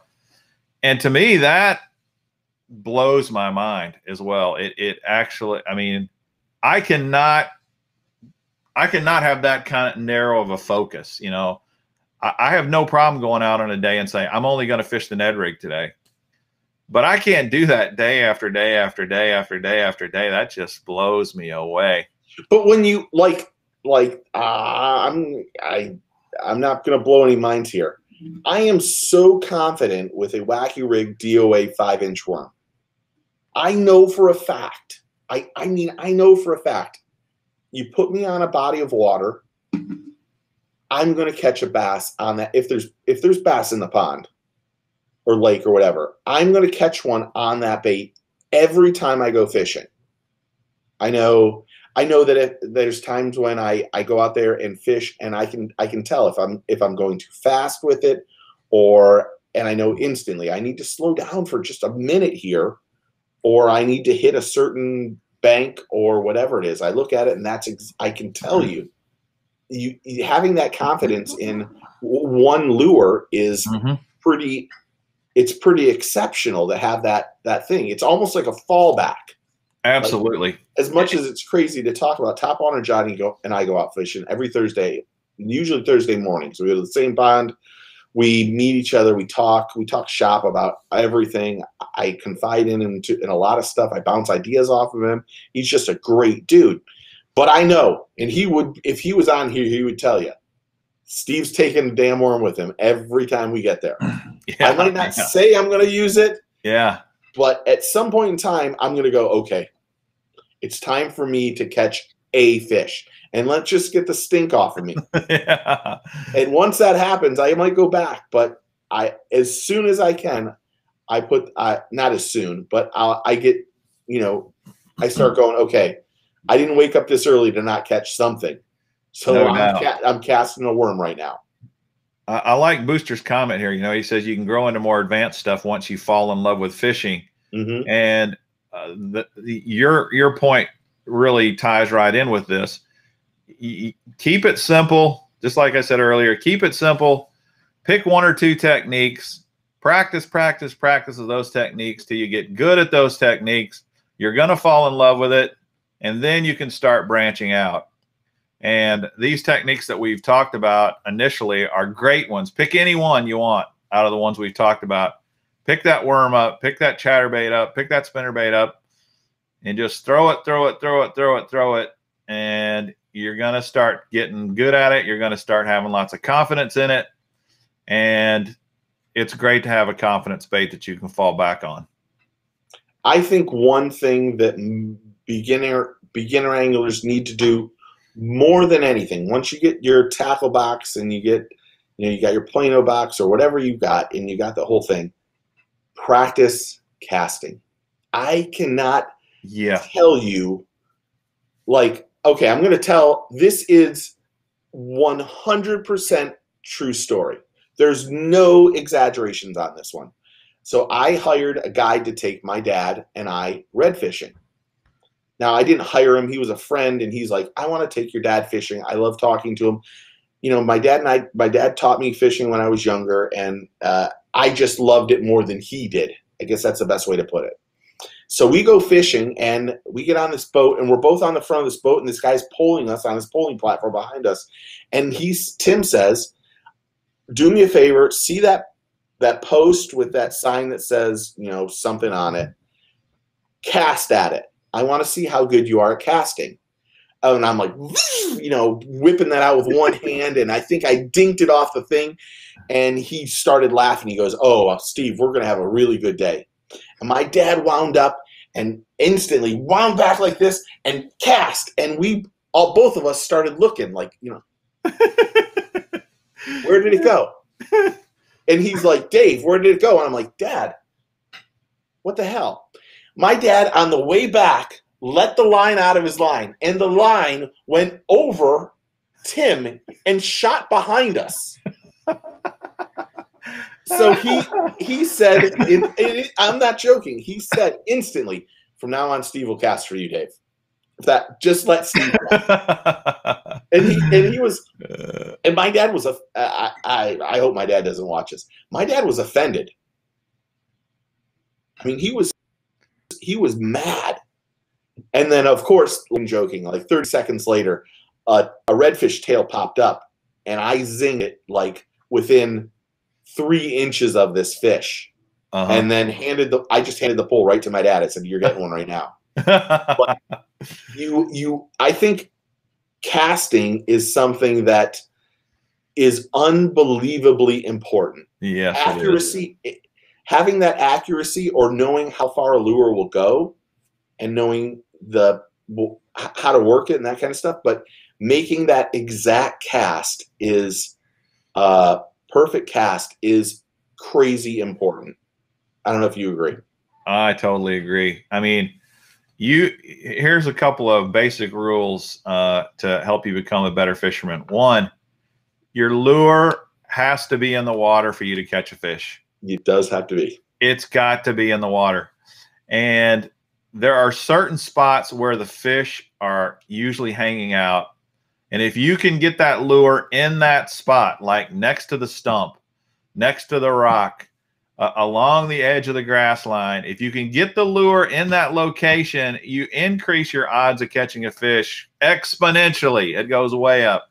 Unbelievable. So casting is absolutely critical. Accuracy is like John Gill says, accuracy is greater than distance. It absolutely is. You've got to be able to accurately cast if you really want to enjoy fishing. And it's not about just randomly throwing it out there and bringing it back. Mm-hmm. If you just randomly cast, you're not going to catch nearly as much fish as you would if you're throwing at targets. Yeah. If there's something in the water, you need to hit it. That's the God's honest truth. That's right.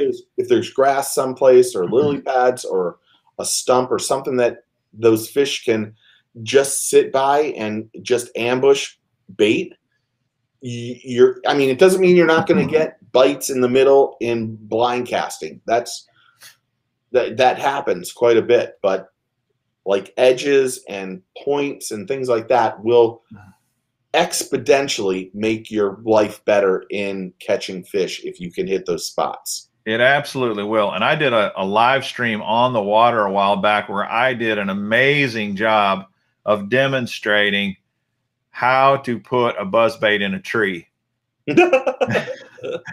and not only did I demonstrate how to do an amazing job of putting a buzzbait in a tree, I also demonstrated how it was impossible to retrieve the lure out of the tree. And here's something, it's 100% fact. You will not catch a single bass in a tree. No. You just won't. But the edges of the tree. If the tree's in the water, you can't be scared to cast at it. You might lose the lure, but you can't be scared to cast at it. That's right. Accuracy is so critically important. And the other part about keeping your lure in the water, I've been amazed at tournaments I've gone on with another person in the boat, co-angler in the boat behind me, and literally in an 8-hour day might spend 3 hours. I'm not kidding. 3 solid hours tying on lures. You basically waste 3 hours out of an 8-hour day fishing tying on lures. That's a bad plan. You're not going to win tournaments that way. Yeah. And I'm kind of getting off the subject here, but the bottom line is you can't catch a fish if your line's not wet. Yeah. If it ain't in the water, you're not catching them. Absolutely. You know, and there's a lot to be said for that. I mean, Booster, he is an expert at getting a lure out of a tree. Yeah. I've had lots of practice. There really is you'll cast into a tree. The worst thing you can do is set the hook. Yeah, I know the thing you need to do is you need to kind of go back and forth and let that lure swing. Yes. And at the right time, then you hopefully get it through. That's right. Just like you want to know, if you've ever watched like pros get a snag, instead of ripping it through, they'll hold their rod, grab the line, do this, and snap it so that the lure kind of penetrates, but then that snapping makes it go like this. Yeah. And it'll unplug it.